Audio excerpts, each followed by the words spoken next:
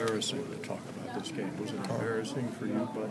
Oh yeah, it was embarrassing. Just we gotta watch film. We really don't know what happened. Just not executing calls, just not playing with a lot of effort. Just different things we gotta fix. But can't point any fingers. We just gotta go on to the next game. But where do you guys go from here after a game like this? Just try to get win number 6. We got two more games to get number 6. Go to a bowl game. We still gonna end up having a good season, being over 500, and just up to us if we want it or not.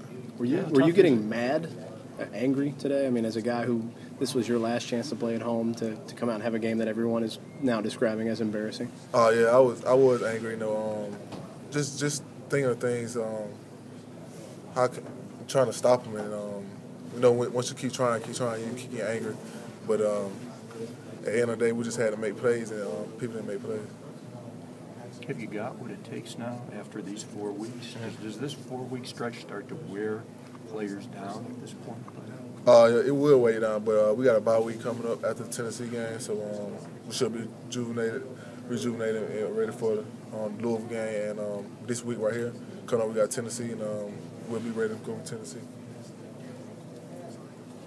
Does it feel like you're close? I mean, 3 weeks ago, 4 weeks ago, it seemed like you guys were close to breaking through, but after a couple of ugly ones, does it even feel like you're close to getting that 6th one right now? Well, at practice it does. It's a different thing we do at practice, how we execute, and just different things like that. But we just gotta keep going and just make sure we get it.